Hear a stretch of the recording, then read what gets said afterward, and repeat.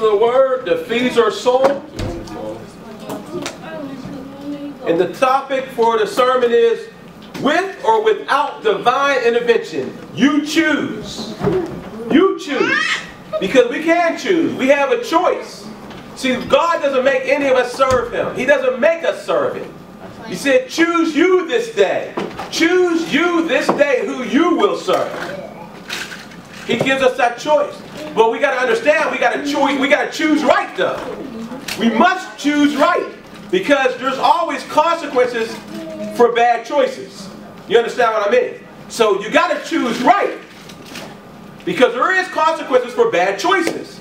Like for example, you can go out there and listen to your parents whenever we were younger. Sometimes we didn't always listen to our parents. I know I didn't always listen. But there's consequences sometimes when you don't.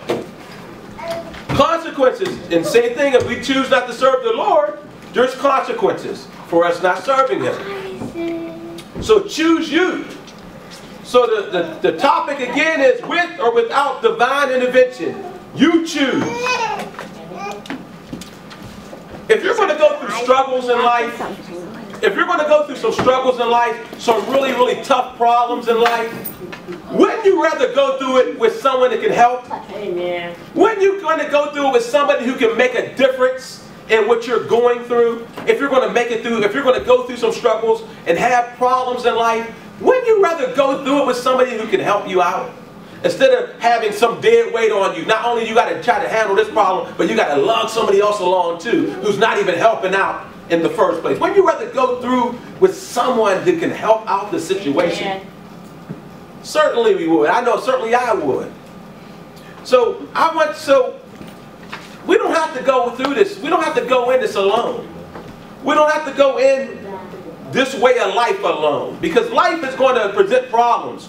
The Lord never told us that we were never going to have any problems. Matter of fact, in His Word, it tries to encourage us when we do go through problems. He tried to encourage us, saying, after you have suffered a while. Why would He say after you suffered a while? Because suffering is going to be a part of what we go through sometimes. We're going to go through some things. There's going to be some problems along the way. Everything's not going to be smooth sailing. There are going to be some waves in that ocean.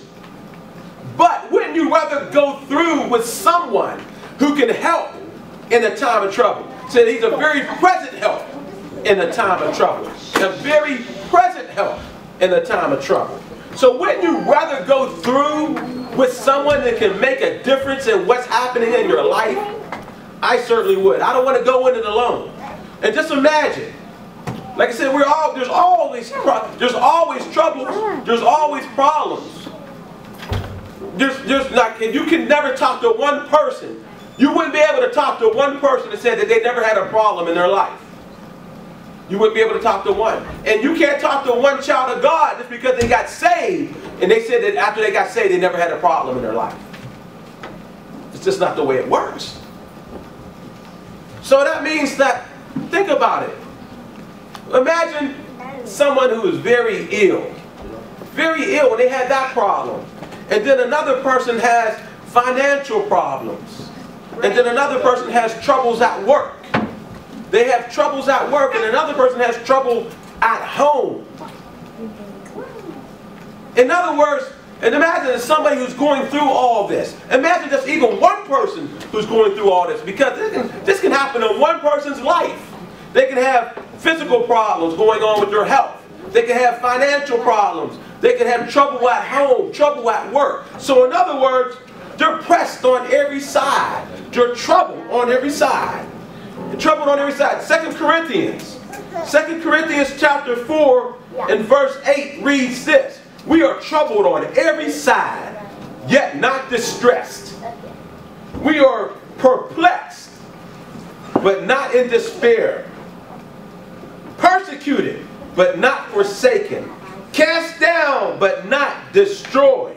In other words, God, we're going to go through some things, but when we go through it with God, we don't feel it all that much. We're going to be taken care of. He's going to carry us through. He's going to carry us through some of these things when we go through it with Him. Right? When we go through it with the Lord, He's going to carry us through. So we got to make sure that we about it is we may see it. Can you imagine seeing somebody seeing a situation or somebody working against you? You can see it coming. Like it's like you can see it coming at you. You can see it coming at you. That unfavorable situation. You can see that they're coming at you. But when you serve Jesus, you can walk in the midst of the storm. You can walk in the midst of the storm. And yet not be troubled. And yet not be troubled. And yet not be troubled. We have another little fellow up here.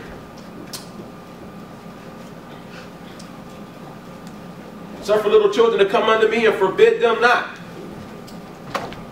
So, can you imagine walking in the midst of the storm? Everything's coming around you. Everything's falling apart around you. You can see it. You can see destruction trying to come your way. You can see it trying to come at you. But yet, it doesn't consume you. It doesn't take you over. It doesn't take you out. You can see it coming. But it doesn't consume you. It's like, so now whenever that trouble comes your way, because you serve Jesus, you have a peace. You can walk in the midst of that storm with a peace. And other people are looking at you and they're saying, how could he or how could she be that calm when all this stuff is going on around them?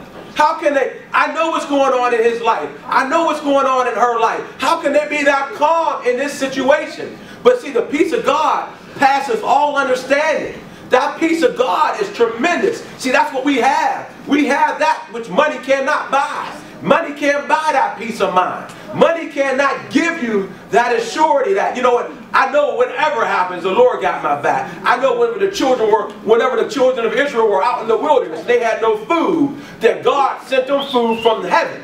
I know whenever they had no water, that God gave them water from a rock. I know he got this. I know he got this situation. And see, when we do that, we have it all. It's going to be under control. You can walk through the midst of a storm and have peace when you know that. When you can feel that. When you realize what he has done, you can walk in the midst of that and say, you know what? I know Jesus got my back. I'm not worried about anything. I'm not concerned. I'm not concerned with this. And if I am concerned, I'm going to do what I need to do. It's not about me anyway. I'm going to do what I need to do. It says be careful for nothing, but in everything by prayer and supplication. So I know I'm not in control of it anyway. So if I am bothered by it, I'm taking it up to him. I'm going to give it to somebody who can make the difference. So we got to remember that with or without divine intervention, you choose. Me, myself, if I'm going to go through something, amen, I want the help of the Lord through it. Amen. I want the help of the Lord through it. Because even after Job went through everything that he went through, losing his children, being physically touched in his body, having a wife that told him to curse God and die, he still acted, even with going through all that. It says, if you read it, Job was better in his latter than he was at his beginning. He was better in his latter than he was at his beginning. He had more at the end than he had when he started. So I'd rather go through it with God than to go through this by myself. If you're going to go through some troubles, and you are, I'm going to let you know, I'm not going to sugarcoat this. If you're going to go through troubles, and you are, you should have God on your side, helping to take you through and guide you through this. You should have God on your side. So now what we're going to do, we're going to go ahead and bear out some scriptures. So what we're going to do is we're going to go to 2 Chronicles. 2 Chronicles. Turn to 2 Chronicles chapter 16. Chapter 16. And we're going to pick it up at verse 9. And then we're going to skip a little bit. So we're going to go 16 verse 9. Then we're going to go 12 and 13. 16, chapter 16 verse 9. And then verse 12 and then 13. Okay, so here we go. So would you rather go through it with God? As I said, you choose. You choose if you're going to have God on board or not. But I choose to have God on board. So verse 9. It reads, "For the eyes of the Lord run to and fro throughout the whole earth to show himself strong." He's looking for opportunities. Did you read that? He's looking for opportunities to show himself strong. Why wouldn't you want to take somebody on board like that? There's other people, whenever you have a problem, you know what? They're your friends when things are going well. Right? They're your friends when things are happening, when you look like you have something that you can offer them. But whenever things go bad, they may not be your friends as much. But he said, so they're looking to run away. They're looking to go from the situation. But he's running towards it. He's looking to show himself strong. I'm going to show Donnie, I'm going to show Garnett how strong I am. There we go. I see they got a problem right there. I'm going to show myself strong. I'm going to show myself strong. Other people are running away. He's running towards it.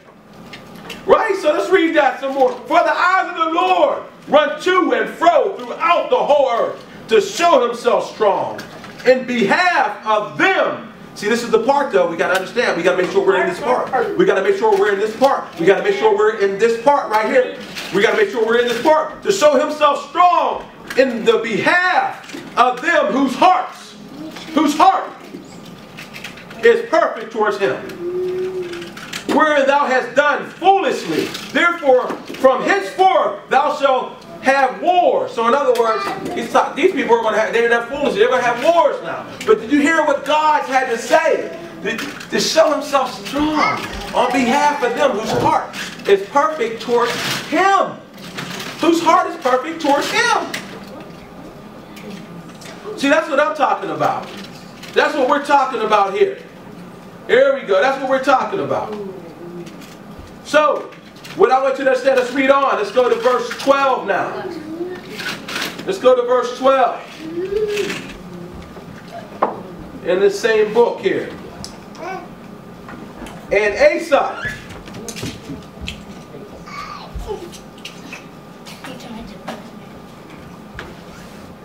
Alright, so go to verse 12. "And Asa, in 39 years of his reign, was diseased in his feet, until his disease was exceeding great. Yet in his disease," see, listen to this, "yet in his disease he sought not to the Lord, but to the physicians." See, here at Ultimate Health Mind and Body Recreative Ministry, we believe in going to the Lord. We believe in going to the Lord. Don't just run and you got the sniffle, say, "I'm going to the hospital." "Oh man, it's 8, I'm running to the hospital." Did you seek the Lord first? Did you seek him out? Did you go to him? See, Asa didn't. Asa didn't seek the Lord out. He didn't do it. But this is what happened to Asa. Verse 13. "And Asa slept with his fathers and died in the 41st year of his reign." That was a result of him not seeking the Lord. That was a result. He didn't seek the Lord. He sought man. He sought physicians. We seek God. That's who we seek.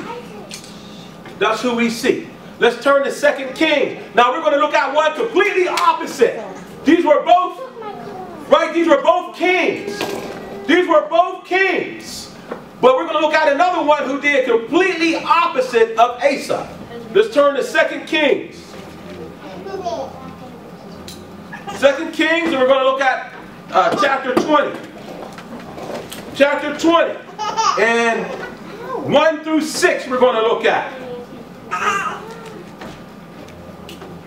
When you have it, give me some energy. Say amen. Amen. Amen. Amen. All right, so let's look at this. We heard about Asa. Asa didn't seek after the Lord. But let's read on and see what this king did. In those days was Hezekiah sick unto death. Sick unto death. And the prophet Isaiah, the son of Amos, came to him and said unto him, "Thus said the Lord, set thy house in order, for thou shalt die and not live." Then he turned his face to the wall and prayed unto the Lord, saying, so he turned to the Lord. He didn't turn to physicians. He turned to the Lord. He didn't turn to physicians. He prayed unto the Lord, saying, I beseech thee, O Lord, remember. See, be able to have a walk that you can have and talk to the Lord about. So you can be able to draw off of your life that you walk with the Lord. Don't have no frivolous life. See, he had something he could recall. He had something to stand on. He had a foundation that he can remind the Lord about. Let's go on. I beseech thee, O Lord, remember now how I have walked before thee in truth and with a perfect heart, and have done that which is good in thy sight. And Hezekiah wept sore.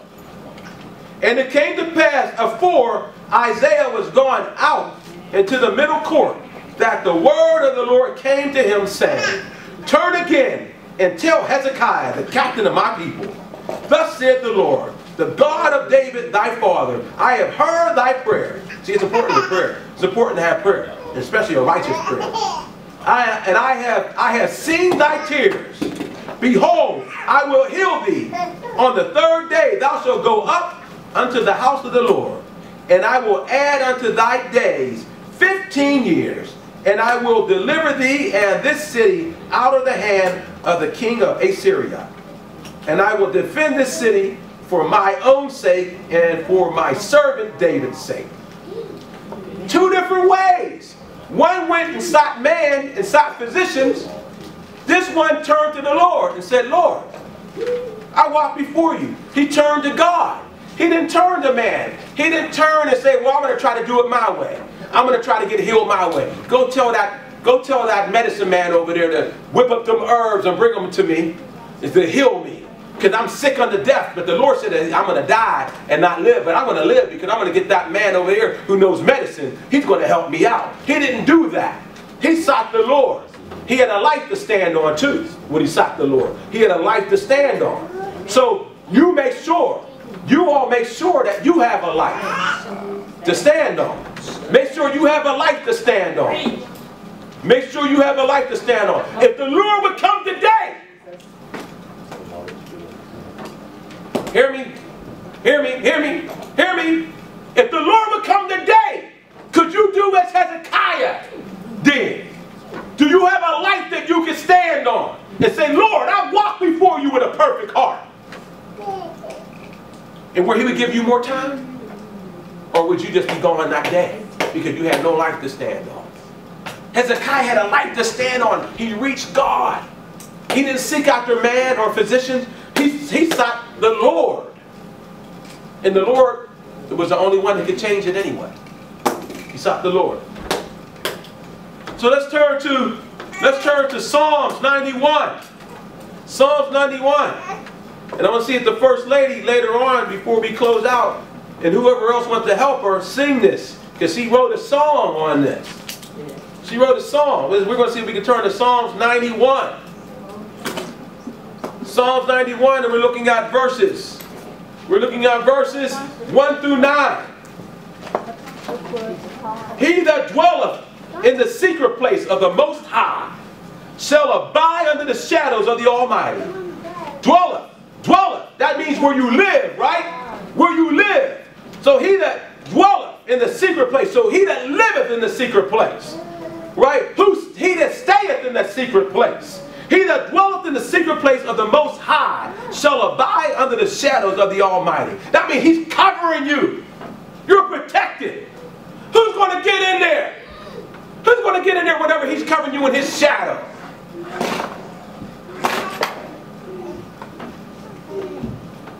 I will say of the Lord, he is my refuge and my fortress. My God, in him will I trust. Surely he shall deliver thee from the snare of the fowler and from the noisome pestilence. He shall cover thee with his feathers, and under his wings shall thou trust. Again, he's covering you. Who's going to get in there when he's covering you? Who's going to get in there? Somebody tell me, who's strong enough to get in there whenever the Lord is covering you? No one. Is anybody strong enough? No one. No. Is anybody? No. Nobody. Nobody's going to be strong enough when the Lord's covering you to get in there. Not even purely. When he's covering you.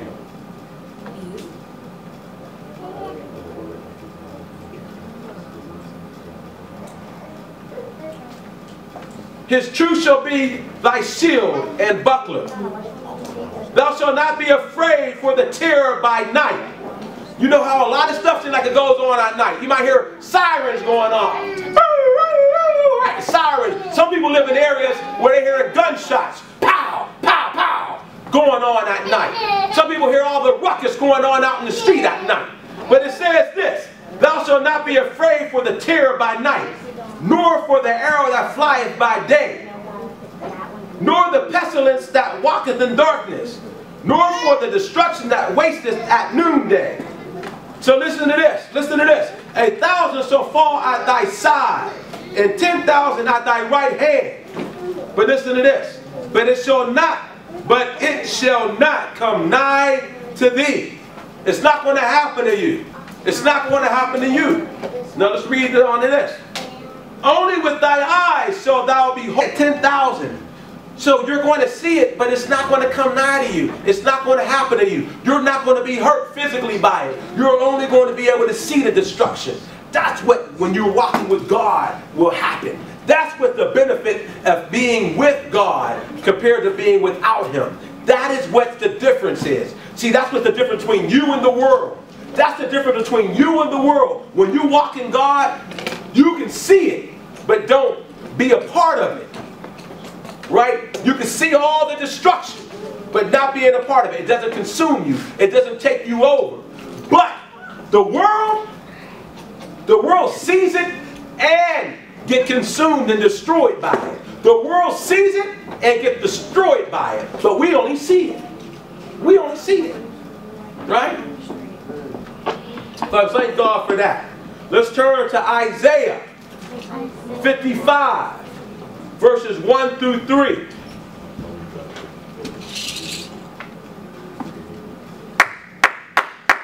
Everybody still awake? Everybody paying attention? Amen. Huh? Amen. This is food for the soul. I'm telling you, you want to make sure that you have Jesus on board. You want to know all what He can do. Amen. Right? You don't want to be consumed.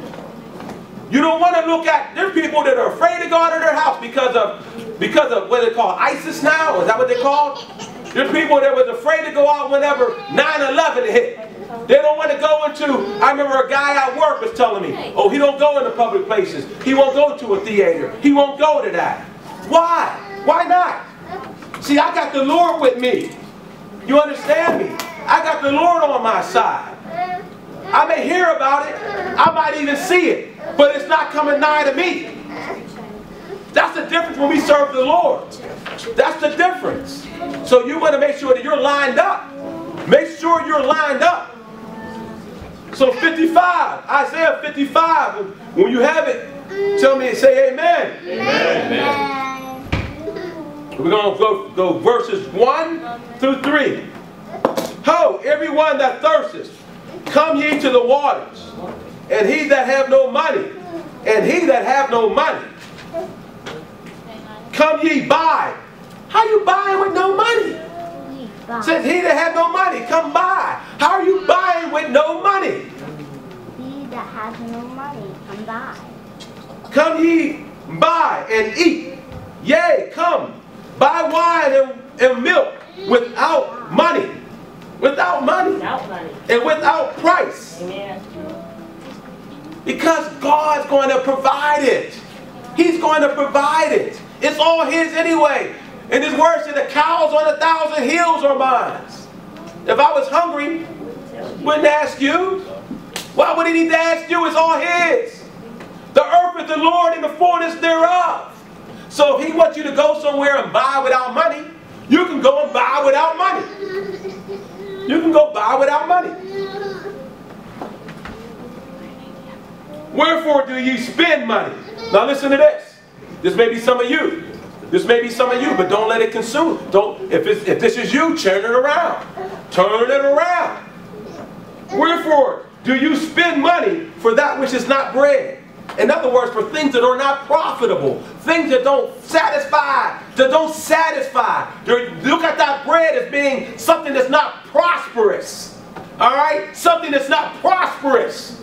Wherefore do you spend money for that which is not bread, and you labor for that which satisfieth not? Sometimes you're out here trying to do these different things. You're thinking that this is going to bring you happiness. This is going to bring you peace. Right? You're out there doing all these things that don't have the Lord in them.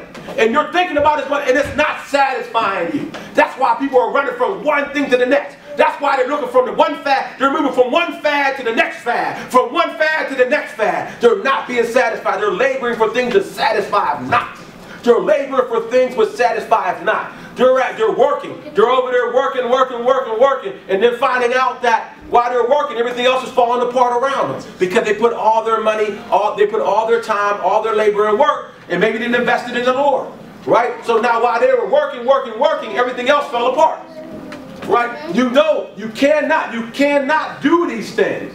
You cannot. You got to put your trust in the Lord. Hearken diligently unto me, and eat ye that which is good, and let your soul delight itself in fatness.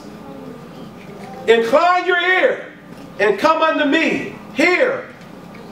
See, listen to this. Incline your ear, and come unto me. Hear, and your soul shall live. And I will make an everlasting covenant with you, even the sure mercies of David. So my question is, with or without divine intervention? You choose. You choose with or without divine intervention. You choose it. You choose. So do you want to go this way of life without God? Or do you want to go the way of life with God? You choose. You make the difference. All right, let's turn to St. John's. We're going to pick it up at verse 6. Chapter 6. Chapter 6. St. John's.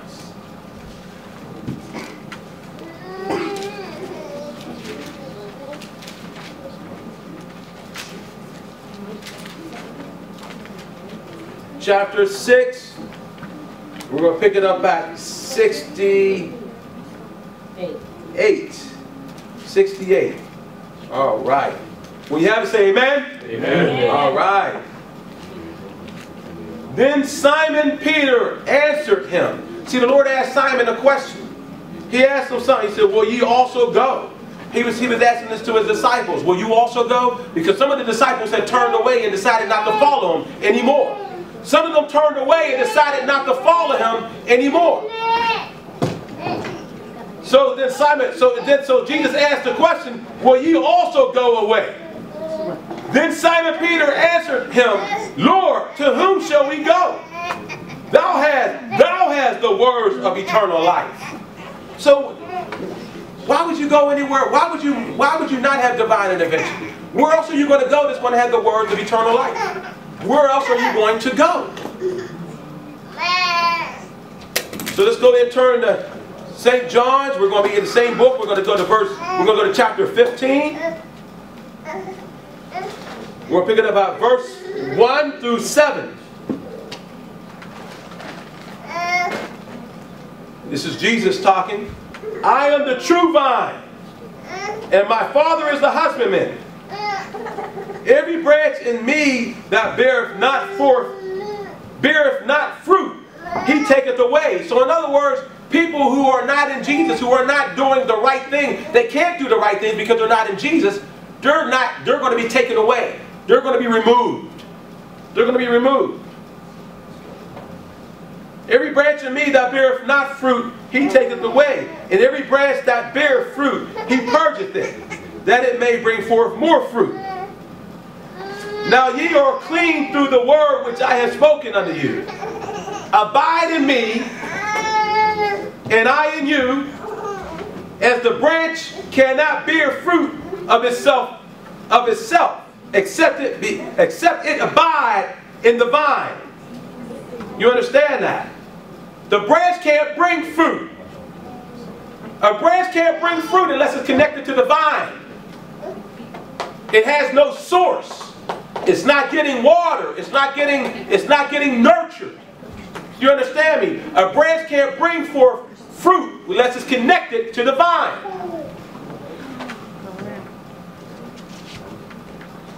except it abide in the vine. No more can ye, except ye abide in me.